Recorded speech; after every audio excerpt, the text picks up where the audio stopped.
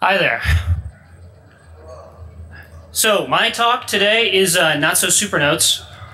How well does the US dollar note prevent counterfeiting? And to introduce myself, my name is Matthew Duggan. I'm a member of technical staff at VMware, and I've been a software engineer for almost 10 years. I hold a bachelor's and master's degree in computer science. What interests me about security is in working with systems, I like testing the limits of them and seeing how they react to adverse input. I'm also an amateur lockpicker and beer brewer. So what this talk today is the security of US dollar notes. What the security is, how it's implemented, and how good a job it does at deterring counterfeiting. And so specifically what we're going to analyze is exactly how well it stands up against counterfeiting. And through information that I've read through publicly available sources. I'm not affiliated with the US Treasury, nor have any affiliation with counterfeiters, nor have attempted counterfeiting, and nor intend to.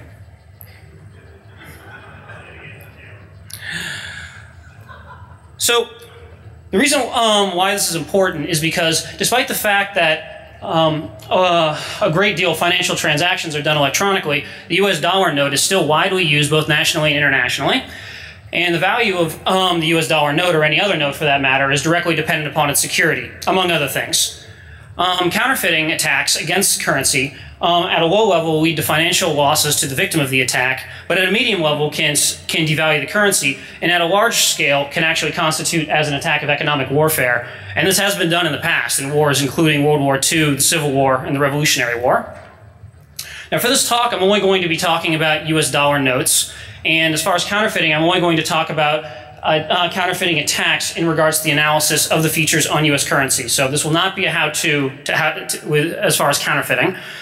And I'm not going to be talking about coins or any other currencies. Now, before I continue, I'm sure you all know, but I'd just like to state for the record, that counterfeiting is a very serious crime. And by counterfeiting, I simply mean the creation of counterfeit notes. If you actually try and use a counterfeit note in a financial transaction, this is an even worse crime, which is known as passing a note. To give you an idea of the level of severity of it, it's actually defined directly in the Constitution alongside treason and piracy, not software piracy. And the Secret Service, who investigates and arrests counterfeiters, does so in a way that they try and maximize the conviction rate, and they boast a conviction rate of over 90%, and they also heavily emphasize investigations of amateur counterfeiters. So, as far as the dollar design has been concerned, prior to the major redesign that was done in the 1996 series bills, the US dollar note enjoyed a fairly long history with little change. That particular design was first issued in 1928. The reason why the design started changing and starting with a major design in the 1996 series is due to research that was initiated by the US government about the emerging threat model of high quality scanning and inexpensive home color printing equipment, as well as the increasing incidence they were seeing counterfeits. This was done in 1993, and additional studies were commissioned in 2006 and 2007. These studies were done by the National Academies, who assembled a panel of experts from the following institutions. What they found is that the dollar note needed to be redesigned in order to better deter against counterfeiting threats, and this has led to two major redesigns, one being the 1996 series for denominations 5, 10, 20, 50, and 100, and the 2004-2006 redesign of 5, 10, 20, and 50, and the unveiled but yet to be released 2009 redesign of the $100 bill. To give you an idea, here's the $100 bill for the last 90 years. Anyone tell me who's on the 1922 bill? I heard someone say Benton, that's correct. So the US government that's in charge of designing the US dollars and also printing them is the Bureau of Engraving and Printing, which is part of the US Treasury. I'm sorry, Department of the Treasury. They operate two printing plants, one in Washington, D.C. and one in Fort Worth, Texas. The paper that's used for printing bills is made by a small family-owned company in Dalton, Massachusetts, known as Crane & Company. They are the sole supplier for secure paper for the U.S. government, and they also provide paper for passports and print currency for several small countries. Prior to the 1996 major redesign and also the minor redesign in 1992, the original security of bills were these three main features. First, the secure paper made by Crane & Company. It's a 75% cotton, 25% flax-based paper, which makes it very durable and is created in a very painstaking process to give it a readily identifiable feel. Second is the intaglio method of printing. Intaglio is where you engrave an image onto a metal die, and within the press, you fill ink into the recesses, wipe the top of it clean, and then press it into the paper at very high pressure. This gives the image that is printed a raised feel to it that is also readily identifiable. And lastly, our red and blue silk fibers that are distributed throughout the paper substrate to further complicate the counterfeiting of bills. By the way, feel free to take out a bill and follow along with me in these features. So current security has added the following features to bills. First is the microprinting, which you can see from the first image, is a zoom in of the collar of Benjamin Franklin, where they have United States of America is written in very fine print. This was added to thwart scanning and printing, which could not, for ones that were incapable of doing such a resolution. Second was the multicolor background, which was added to complicate the overall design of bills. Next is the watermark, which is visible in transmitted light, which is to say light transmitted through the bill, but not reflected light, which is light reflecting off the bill.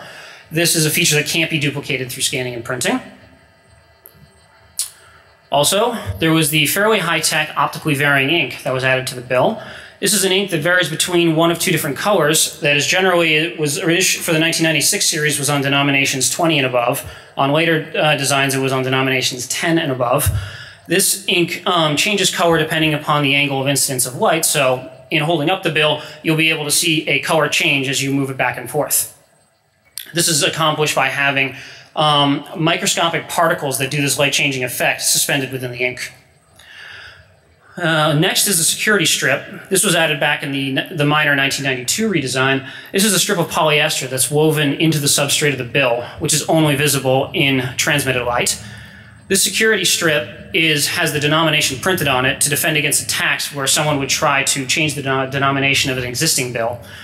It also glows a specific color by denomination under a black light, which also aids in defense against this kind of attack, and is placed in a different position by denomination. The last two features, the magnetic ink and the infrared ink, are invisible to the naked eye, but were added to aid in machine recognition of bills.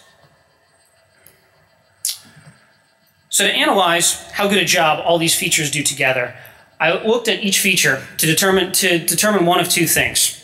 First, could it be replicated? And this is within the scope of a small-scale operation. So say small group of people with money probably ranging in anywhere from like hundreds to probably tens of thousands of dollars.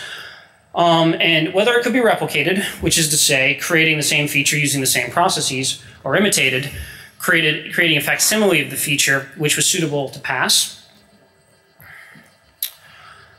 So, and let me just also add that the feasibility of the replication and the effectiveness of the imitation are justified by research that I have done from millions of dollars of counterfeits that have since been successfully created and passed. So the paper is by far the most difficult and complicated feature of the bill. Like I said before, it is 75% cotton, 25% flax-based paper made by Crane & Company. Now, any paper-making operation is a very difficult undertaking. It's very expensive, very complicated, requires very large equipment in order to make, and expertise. Secure paper making is an even more difficult process. To add in difficulty of this, that particular paper that's used for the dollar is the only secure paper of its kind, and it's only made by Crane & Company. So expertise in making that is very limited. Crane & Company also manufactures their paper using a different process than any other secure paper company in the world. They use a forge Renier machine, whereas the others use a cylinder mold machine to form the paper. So expertise in that, in secure paper making, is also very limited. Added in on top of that, an expert within the secure printing industry was quoted as saying to recreate the secure paper making operation at Crane & Company would cost on the order of about $100 million. So this is infeasible for any small scale operation. So for imitation, we have to be concerned with two major tests of the paper. First, the counterfeit pen, and second is the feel of the paper. So the way the counterfeit pen works is that this draws yellow on genuine currency and draws black on fake currency. It's very inexpensive, very easy to be used by any cashier, so this is obviously a test that would have to pass. Now, the way in which it works is that the secure paper used for it is a starch-free paper, as opposed to most other papers that are made. Most other papers. Other starch-free papers, such as newsprint, that are also made without starch, would also mark as genuine currency. So, if we use something like that, we could pass the counterfeit pen. So the question then remains, if we used a starch-free paper as our base for printing, for a counterfeiter to print their bills, would the feel of it, the lack of the readily identifiable feel, be recognizable by an average person? Turns out, from millions of counterfeits, they're not. Oh yeah, in addition, as far as replication, in not being able to replicate the paper, the other features such as the red and blue fibers and the watermark would also not be replicatable, because those are required to be made during the paper manufacturing process. So as it turns out, from millions of counterfeits that have been passed, newsprint is not identifiable as fake by an average person taking a bill in a financial transaction. It's also very cheap. I estimated this cost by looking on a roll of newsprint on Amazon and dividing the area by the effective number of bills, and then dividing the cost by that. So second, we have to come up with a solution for the intaglio printing. So intaglio is the de facto standard for secure printing in the entire world, which is because of the fact that the metal dies that are used to make the bills are extremely difficult to reproduce. The machines are extremely expensive, and access to them is limited. And the feel of it that's put into the paper by the intaglio is infeasible to create using any non-intaglio process. So the secure intaglio presses are only made by 3 companies in the world, and they're only sold to countries and private printers. Private secure printers, that is, which is a very difficult club to get into. And it's also one that's very visible to the secure printing industry, who greatly frowns upon counterfeiting. So and the cost of one of these presses, if you had access to them, it's unknown because of the fact that the secure industry generally uses non-disclosure agreements in the sale of any of their materials. And so finding that is difficult. However, I did find an expert who stated that the cost of a single secure press would be over $50 million. So this would be infeasible for a small-scale operation. So if we wanted to imitate it, we would need to make sure that we had an image that was suitable for a person to be able to that would look like the bill, which would include the precision of the microprinting, as well as all the other subtle features of it. And it also might have to replicate the feel of intaglio. So if we used a low-tech approach, meaning we used any retail scanner and printer, we can easily replicate the precision of the images on the bills. So the question here is that, I mean, a professional money handler could definitely tell the lack of the feature of the intaglio type of printing. But the question is could an average person do it if the bill looked close enough to a genuine one? And it turns out they're not good at it. This cost is also very cheap, and also gives us the ability to imitate the red and blue fibers, allows us to replicate the microprinting, imitate the red and blue fibers, and also to imitate the multicolor background. Cost for this I found by taking the expected yield of Epson printer cartridges, taking the effective number of bills, and dividing it by the cost of them. This also includes the red and blue fibers and the microprinting. Now the multicolor background is an imitation by the inkjet because of the fact that it's generally done by an offset printer. But counterfeits have shown that some counterfeits are made with a offset print press, some are not, and the ones that are not use an inkjet, so it's suitable to pass. So that's also so it's both infeasible because it's already expensive and the expertise is rather high, and the fact that it is unnecessary. So next we get into the watermark, which is a little more difficult. So the reason why this is generally made by varying densities throughout the paper substrate. So during the paper making process, when they form it, they have a 3-dimensional cutout on the wire mesh that the slurry is put upon, such that more would collect along the darker portions of the image, which is then pressed out to the same width. So unfortunately, this is actually easily imitatable by a very low-cost attack, where you simply print out an image of the watermark and you put it between 2-ply bills. Really all it takes is effort to do that. So the imitation of that is certainly feasible, and very cheap as well. So the OVI, like I'd stated before, is very technically sophisticated. This is an ink that was an adaptation of a technology that was created for the space shuttle. It is made by, like I said, it's suspending these microscopic particles within the ink to do the color changing effect. So, and this is made in a lab. It's very high tech. It's definitely infeasible for a small scale operation. Unfortunately for us, unfortunately for the counterfeiters, the company that sells this ink to the Bureau of Engraving and Printing also makes color changing automotive paint. And they, of course, won't give you the same color combinations that are printed in any currency, but when analyzing whether or not it's the color-changing effect or the colors themselves, the effect is sufficient. And this one's a little more expensive. The security strip, very simple. All we really have to do is we have a polyester sheet. We have to be able to print the denomination on it, although we have to make it glow in the dark, but you can get ultraviolet ink in ink cartridge form. And just basically print that all out, you cut it out, you place it in the right place, and we're making 2-ply bills, so inserting it in the bill is no problem. That's feasible and very cheap. And these 8 features by themselves would give us a passable bill for any person that's receiving it, since a person can't check the last 2. But in analyzing those as well, the magnetic ink and infrared ink are also available in ink cartridge form. So if one were to take the time to figure out how to scan the image and be able to buy one of the machines, which are fairly cheap, in order to test, they'd be able to work out and ensure that they were, once they created and were able to tweak a solution for this, they'd be able to replicate it with high precision. So these are also both very feasible and not too much more expensive. So in the end, if we use this particular method of creating it, we can manufacture bills for less than $3 a bill after the initial cost of the setup and the expertise that we put into it. And really, there's nothing about this expertise that is limited to anyone of any training or anything like that. This is something that could probably be done within weeks or months by any determined attacker. So really what we can assess from this is that the efforts of the Secret Service are pretty good in keeping counterfeit dollar bills off the streets, since the dollar bill is the currency of choice to counterfeit. So 2 successful counterfeiters I'd like to mention, Arthur Williams and Albert Talton, who were independent of each other. They counterfeited modern currency, meaning the 1996 and series and on, and they were independent of each other, and they were both self-taught. And in addition to that, they also used a method of counterfeiting the bills, which was almost exactly the recipe that I just stated to you. Both of these guys were very successful and also convicted. And they were able to pass millions of dollars of counterfeit money.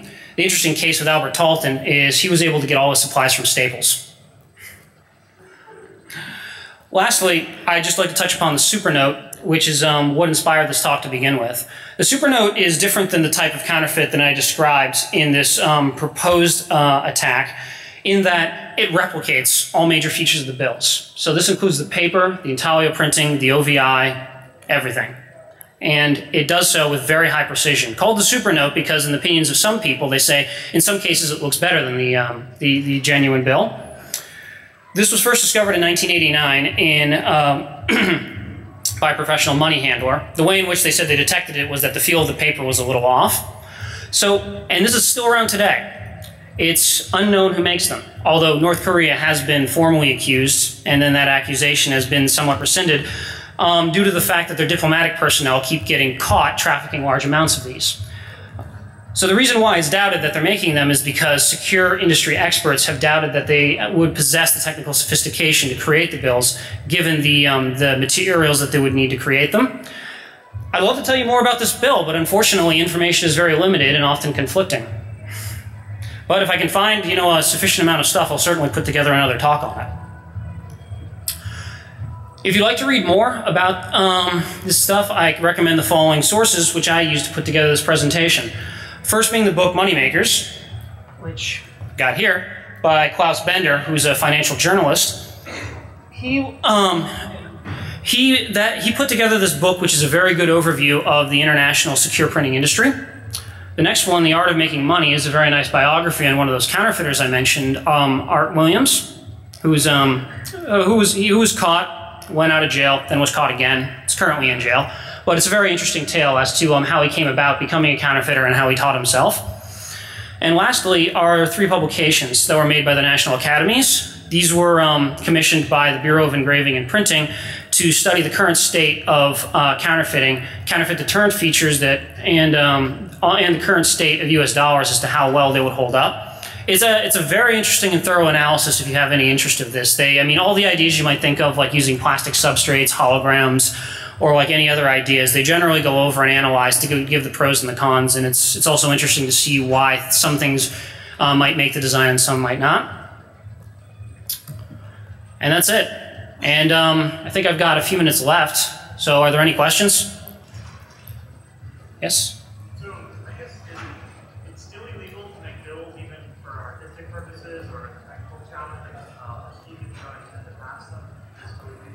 So the question is whether or not it would still be illegal to make bills if you did so for artistic or otherwise purposes. The answer is a definite yes, which is why I thoroughly emphasized the thing in the beginning. One of the additional things I'd like to emphasize in that in these publications made by the Bureau of Engraving and Printing, when they talk about they break down the types of counterfeiters they're looking for, being from low level all the way up to state sponsored, and the one that they're most concerned about is the amateur. And even ones doing it just to see if they can do it, because they see that as a very big threat of someone who's proved to himself that he can make the bill, then will think of doing it later in the future. And they're very specific in saying they want to find these people and ensure that they stop them before they catch them and stop them before they become low level, because any distributed attack would be very difficult to find and take down.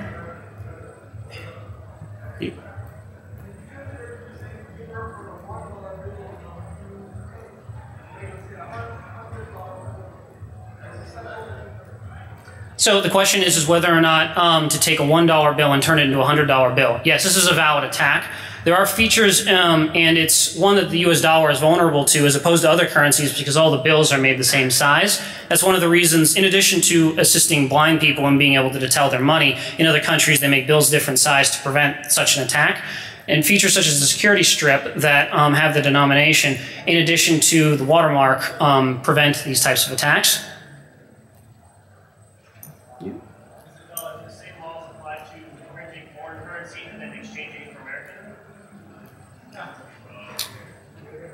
Do the same laws apply to making, to making counterfeit foreign currency and then exchanging that for American currency?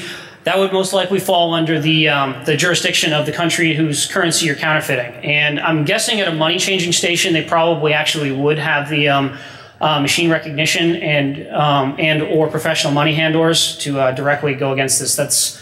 So I would imagine that would be a very difficult attack vector.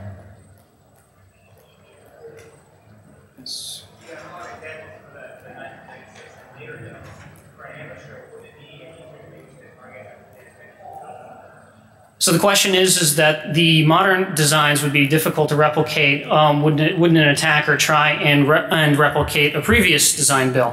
Yes, they could. The issue with that is obviously if any large number of counterfeits or any prevalence of counterfeits were to start occurring in those types of bills, people would simply stop accepting them.